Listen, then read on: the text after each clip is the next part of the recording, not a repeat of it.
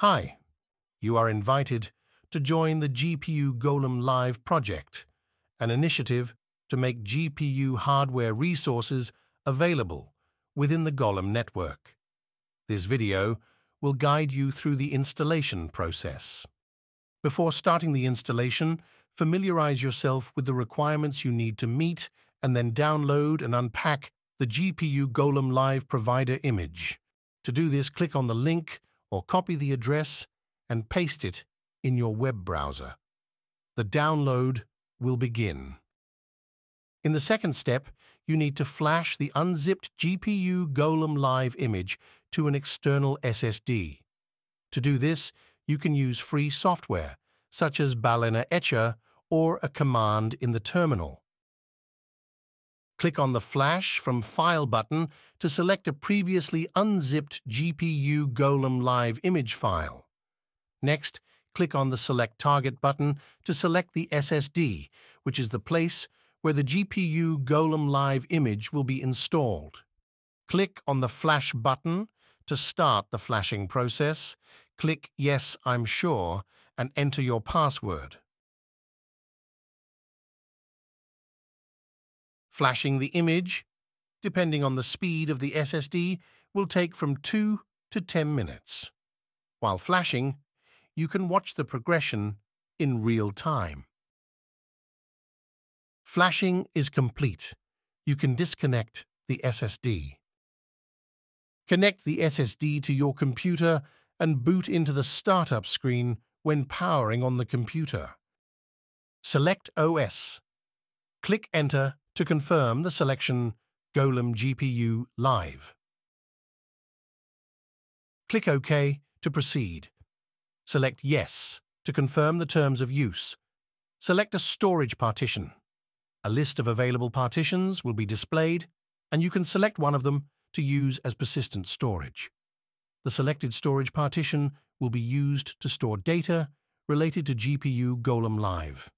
In the next step, a password will be generated, which should be saved securely.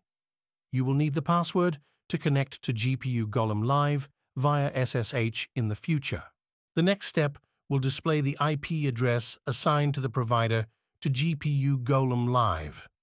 Write it down to use in the future for SSH connection. In the following step, enter the address of your personal wallet and set the hourly rate in GLM.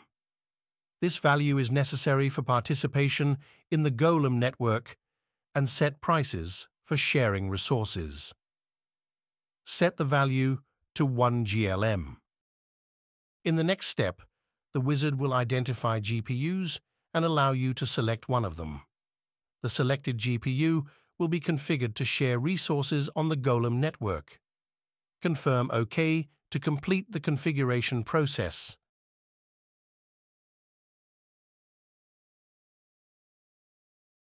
That's it. The computer will restart, and the provider GPU-golem-live will take control of its operation. Don't worry if the monitor screen goes out, goes black, and shuts down. This is a desirable situation. To connect to your own GPU-golem-live provider, you can use SSH. To do this, use the command in the terminal, SSH golem IIP, for example, SSH golem OE 1092.1.32. Provide the password generated during the provider configuration stage. Type Golem SP status to check the name of your provider and other relevant parameters. Visit stats.golem.network and select the Provider. Online Providers tab. Then enter your provider's name in the node name. This way, you can monitor your provider's results and earnings. That's it. Thank you for participating in our tests, and we appreciate your feedback.